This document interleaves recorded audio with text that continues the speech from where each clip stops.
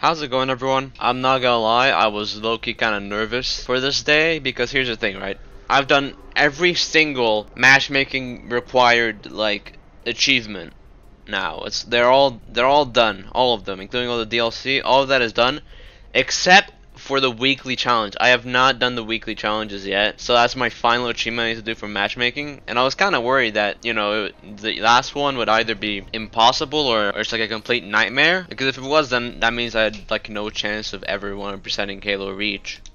Good news is though, it's not that hard. Play 4 sets on any firefight map and co-op play on heroic or harder. Basically, you just need to finish a long firefight game and then that's it. You're like kind of done. Which, I mean, thank goodness, dude. I was so worried. I'm not gonna lie, I was low-key a little overly negative yesterday on the Splitgate video. So if you came here from that, waiting to just hate on me for being like a Halo fanboy, I just want to say, I really like Splitgate. I just thought it'd be funny if I like got mad at it at the end. So yeah, Splitgate, solid game. Good job, guys.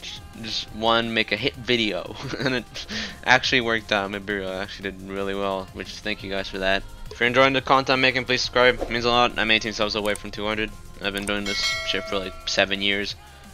Please help me. So I guess we're here on Sword Base. Easily a top tier Halo map, honestly. I mean, last time it was 2 people. Revenge. Nice. Tie the leader. Yeah, whenever I queue for Reach in the mornings, it always just happens to be the most uneven and weird games. You know what I wish I didn't remove?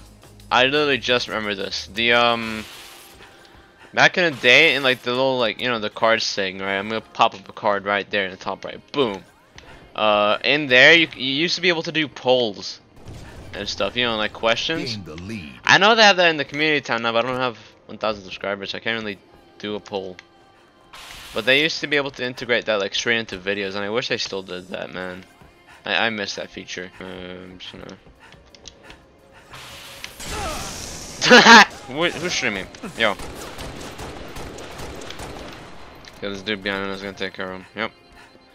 Yeah, it's not going too well for this guy. I wonder if he's gonna back out, actually.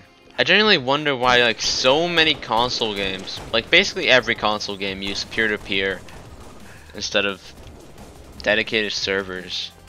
I mean, surely they don't cost that much, right? Especially for like a massive game company. They can like afford a dedicated server, program it in, and people connect that way. They don't need peer-to-peer. I don't know, it's just kind of lame. I mean, at least it means you can still play Halo 3 custom games, even after shutdown. It's gonna be really weird to see this kind of state these games are in when they shut down the servers, especially considering how like connected they're basically made to be. I don't know, it's gonna be very interesting. Dude, I've like only killed that guy using the energy sword. This is so weird. Well, maybe he will learn his lesson this time and not walk straight into my energy sword. Yeah, he did. Okay, yeah, congratulations. Watch out, he's gonna troll. What the? I said it. I knew it, dude. I called it. He immediately dies with it, dude. Okay, if I was him right now at the situation, I wouldn't care. I'd just back out, like immediately. I'd be done with this game. Imagine being someone who has like no idea any of the Halo games are shutting down, so you're just like casually playing Halo 3, and then just notice there's like 50,000 people online. I generally wonder how many of the people who are like actively playing Halo 3 to this day actually know that it's shutting down. Cause like surely some of those people aren't just playing for the novelty and actually just don't have internet access, right? No. Oh. Holy shit, the lag saved me. That was insane. I should not have won that. I'm so sorry. How's he still not backed out? That's actually impressive. I'm gonna keep it a stack. Is he gonna come back out? No, I think he's just gonna run straight into my energy sword. Or not.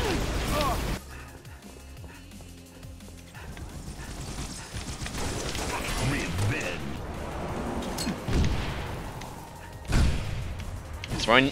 Oh, I did not see that guy, dude. What is this FOV?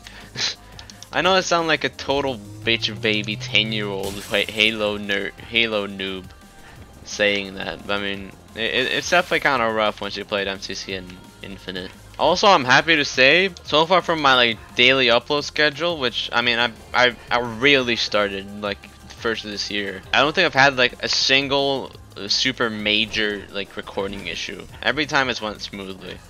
Like one time I had audio issues, right? There's nothing I can do about that, and it's like the video is still kind of watchable. I mean, you can't really hear me that well. I mean, like aside from that though, there's been no crashes, no like complete freezes, no desync.